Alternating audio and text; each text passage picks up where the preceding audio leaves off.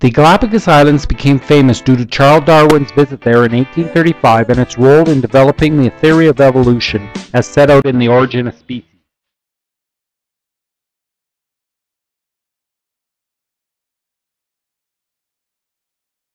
We flew from Quito to the airport on Baltra Island in the Galápagos.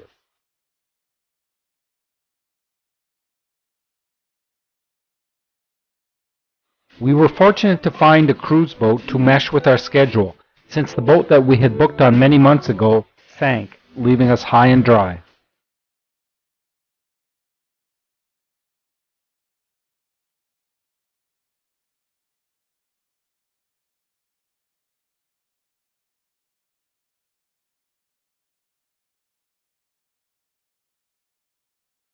The Aida Maria and the other tourist boats follow a set circuit determined by the park administration to ensure that the tourists from the 90 or so tour boats do not saturate a single area.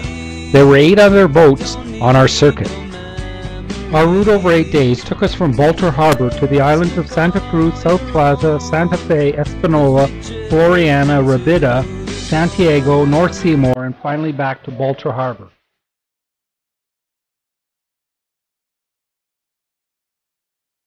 After transferring from Baltra Airport to the harbour, we boarded the Aida Maria, raised anchor, and then made a short transit to Galápagos Beach on Santa Cruz Island while we had lunch.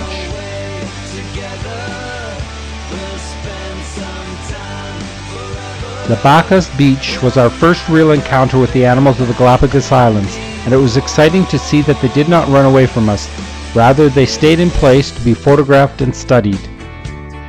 Galápagos Beach is host to a sea turtle nesting area, and the turtle tracks look fresh.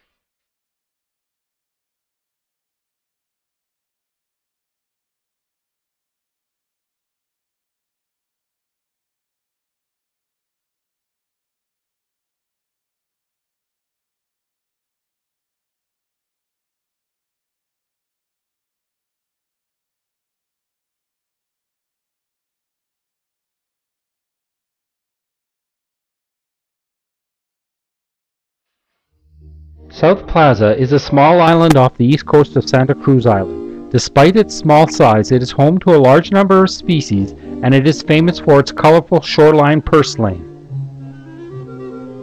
The Bachelor Pad is an area at the end of the island on top of steep cliffs, where non-dominant male sea lions rest up and plot how to overthrow the dominant male.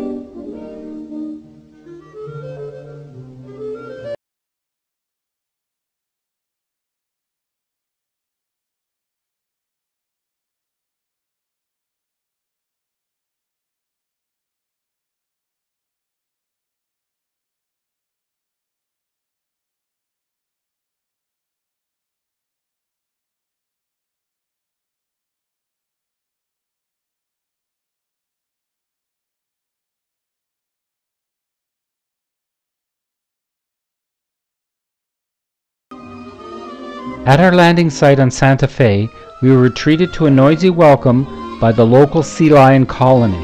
One of Santa Fe's feature attractions is a towering forest of giant cacti, where we were lucky enough to see an elusive Galapagos snake. We snorkeled along the shore and encountered curious young sea lions that whizzed around us. This was certainly a highlight.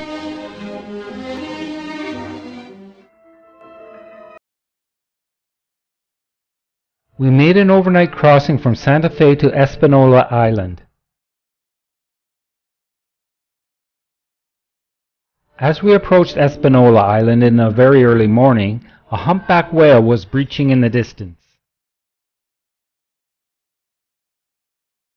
Española was the most magical of the islands that we visited, as a wide variety of animals lived there with little human interference.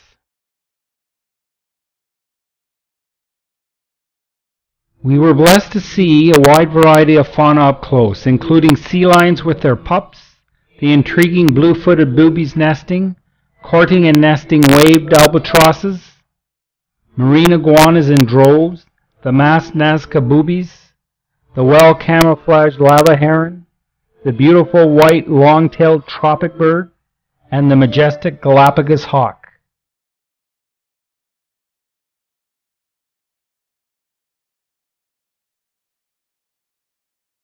Some of the marine iguanas had picked up beautiful colors because of their diet.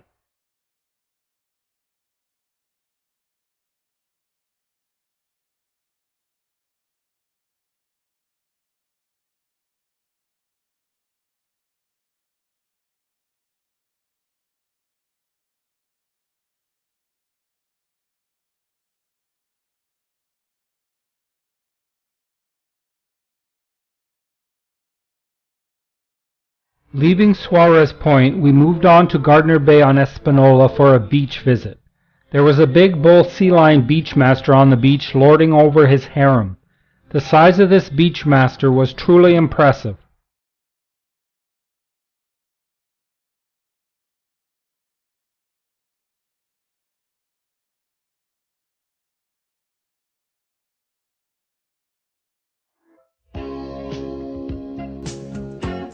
We spent the evening off Española Island where we witnessed a wonderful sunset.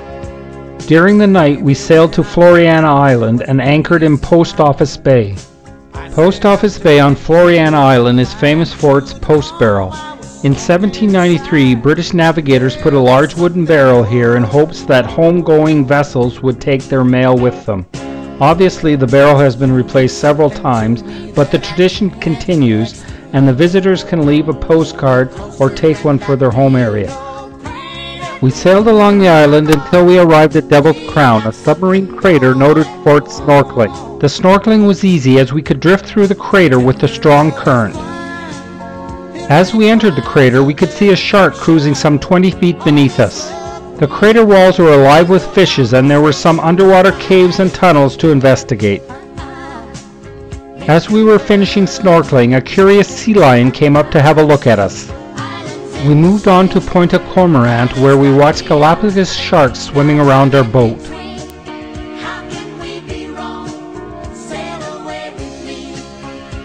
Once ashore, we followed a footpath to a lagoon behind the beach that is inhabited by a number of pink flamingos who are busy stirring up the mud on the bottom for feeding. At the end of the trail, we arrived at Carolina Beach, where there were numerous stingrays covered with sand that were swimming along. Once back aboard, we set sail and made the 4.5-hour crossing to Puerto Ayora, where a number of the crew, including our guide, lived. Puerto Ayora is a busy harbor due to the number of tourist boats and resupply vessels from the mainland. The Charles Darwin Research Station has a breeding program for giant tortoises, hence it is an excellent place to see a wide variety of tortoises up close. There are pens of tortoises ranging in size from tiny to giant.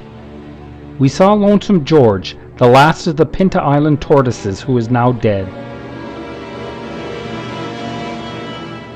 Most of the buildings in Puerto Ayora are pedestrian, but there are some very nice and interesting ones to be seen.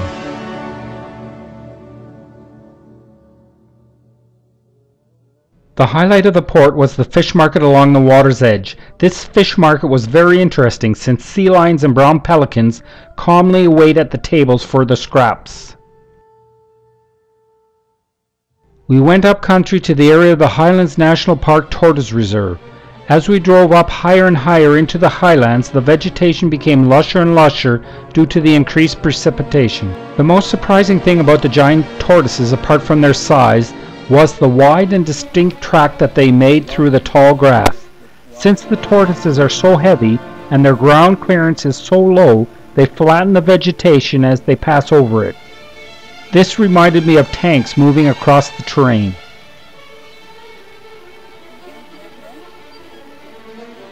Adult Galápagos tortoises can weigh between 100 and 600 pounds and measure between 4 and 5 feet across the curvature of their shell. They can live for more than 150 years, which is one of the longest lifespans in all vertebrates. There are some 10,000 to 15,000 Galápagos tortoises in the wild, most of them on Isabella Island. The size of the tortoises was obvious when I climbed into a shell.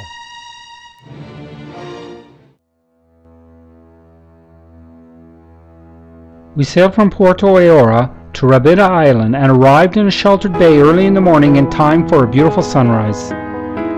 When we landed on Rábida Island, there was a large bull sea lion patrolling as a beachmaster.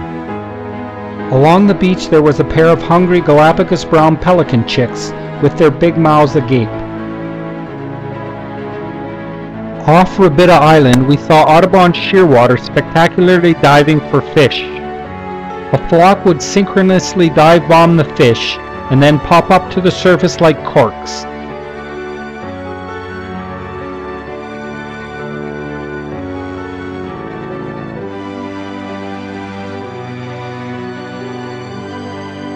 Leaving Rábida, we sailed to James Bay on Santiago Island. After an excellent lunch of fish, we went snorkeling near a Galápagos penguin and were excited to see a stingray, but this excitement was surpassed when we came upon a beautiful big hawksbill sea turtle feeding on algae on the rocks, surrounded by little fish feeding on the scraps.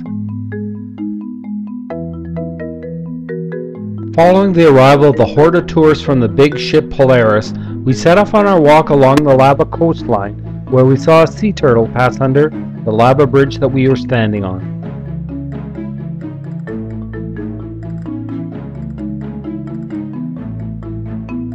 We had an excellent view of a marine iguana easily swimming along the ocean and then scrambling out on the lava rock shoreline.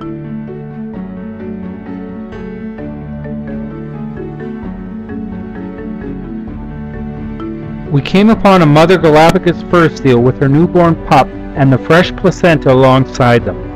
A lizard was feasting on the placenta.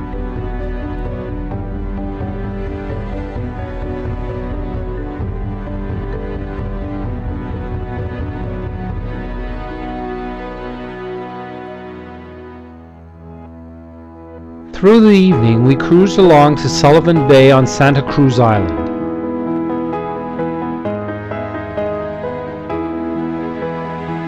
The passengers relaxed as we cruised along. Late in the evening, we finally dropped anchor in Sullivan Bay with Santa Cruz Island in front of us and Bartholomew Island on our left. Following an early morning boat trip around the base of Bartholomew Island, we went ashore on Bartholomew Island to climb up some 360 steps to its highest point to see one of the most photographic vistas in the Galápagos archipelago, out over Pinnacle Rock. We snorkeled around the base of Bartholomew Island and encountered some penguins up close. We visited the huge early 20th century lava flow at Sullivan Bay and then spent some time on its nice frontal beach for a final snorkel.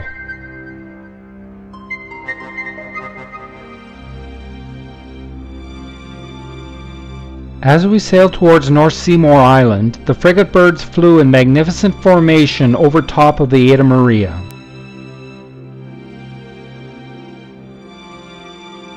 In the morning, after an early breakfast, we disembarked for an hour on North Seymour Island, our last stop of our voyage. Here we saw the iconic male frigate birds puff up their inflatable red-colored throat gula pouches, which they inflate to attract females during mating season.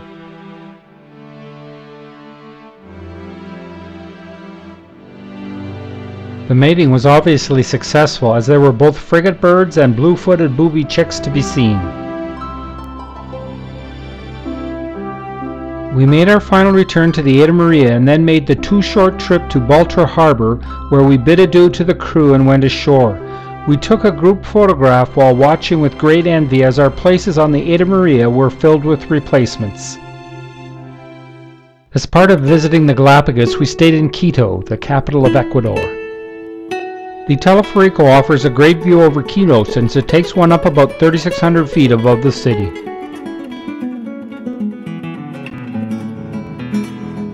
The Basilica del Voto Nacional has gargoyles in the shape of animals found in the Galápagos. It also has luminous stained glass windows.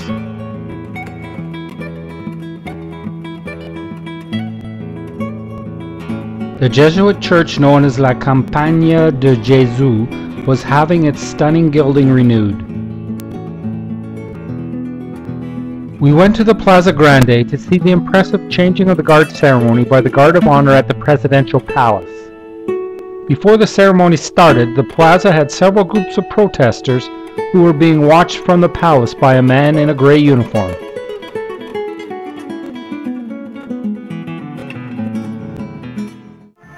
Before the ceremony started, we walked by soldiers who were preparing and saw a lancer in a period uniform from 1829 talking on his cell phone. Surely an anachronism.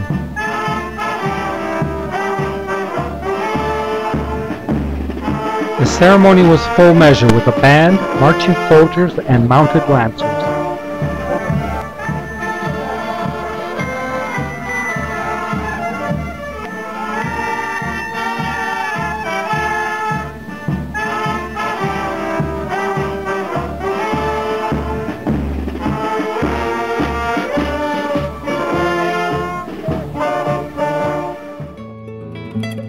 The Church of San Francisco has images of the sun which were used to connect indigenous people with Christianity. The Madonna on El Panecillo was the site to a temple of the sun in pre-Spanish times. It affords an excellent view over Quito's landscape.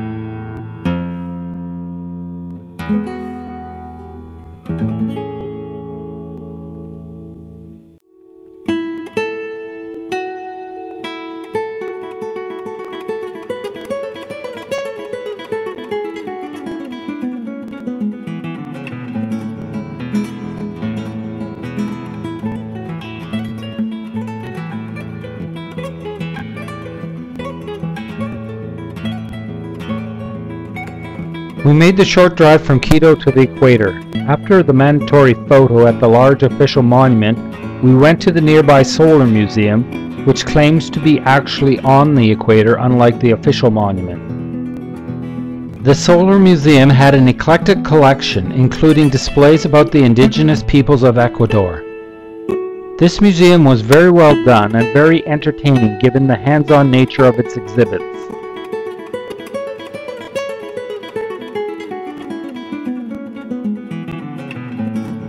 The museum ran full experiments to demonstrate that due to the Coriolis force, water drains counterclockwise in the northern hemisphere versus draining clockwise in the southern hemisphere. We left Quito for Peru and the Inca Trail. Take me somewhere nice, to some tired island in your heart.